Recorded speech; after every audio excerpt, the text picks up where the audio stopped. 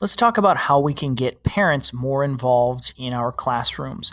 I'd like to show you how to set up Guardian Summaries through Google Classroom. I'm going to open up a Google Classroom and I'm going to go to the People tab.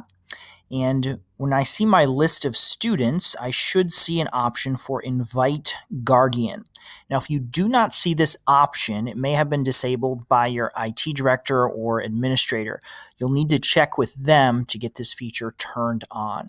Now, it's a pretty simple setup. We're simply going to click Invite Guardian and enter the email address of the parent who has requested updates on their student's progress.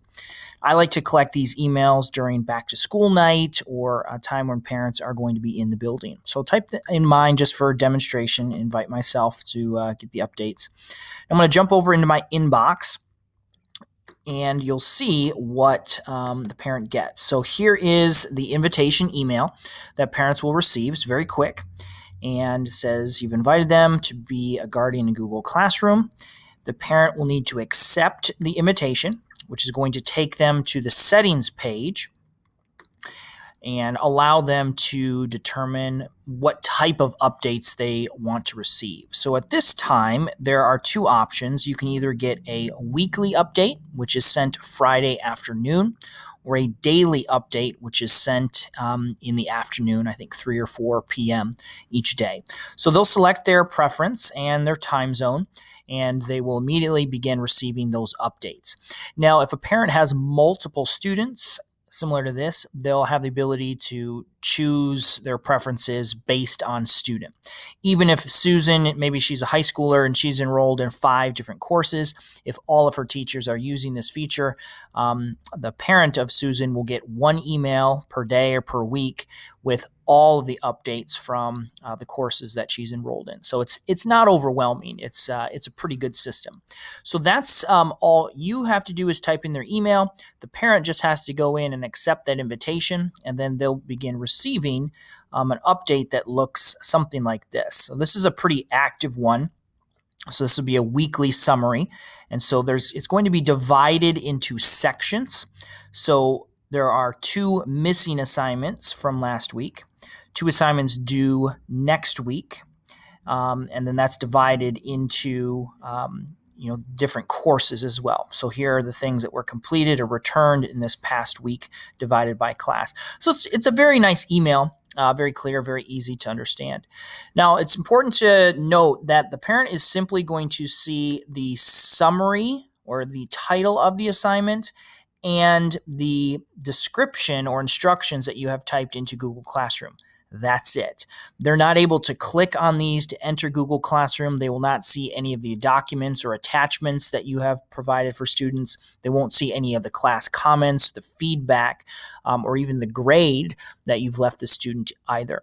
Really, the point of the Guardian Summaries is for a parent to have some talking points, so that when the kid, their student comes home from school on Friday and they say, hey, what homework do you have? And the kid says, nothing. They can say, well, I see that you have 2 missing assignments, one in history and one in American literature. Let's take a look at those. The parent and the student would sit down together, go into the student's account, and log into Google Classroom to get the details. That's really how it was designed to work. Some teachers are frustrated because there isn't a lot of detail provided. That's really not the point. The point is just to have the parent and the student begin talking together.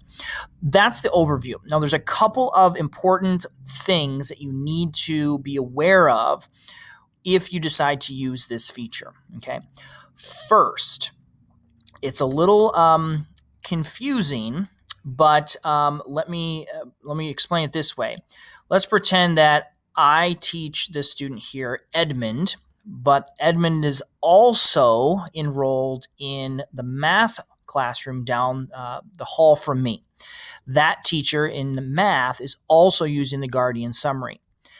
If I turn the Guardian Summary on and enter a parent's email, and the math teacher also has the Guardian Summary on, even if that teacher has not entered a parent email for Edmund, Google Classroom is intelligent enough to know that Edmund is in my biology class and also in the math class, and will automatically apply the parent email to all of the classes that Edmund is enrolled in, provided the teacher has enabled the Guardian Summary feature.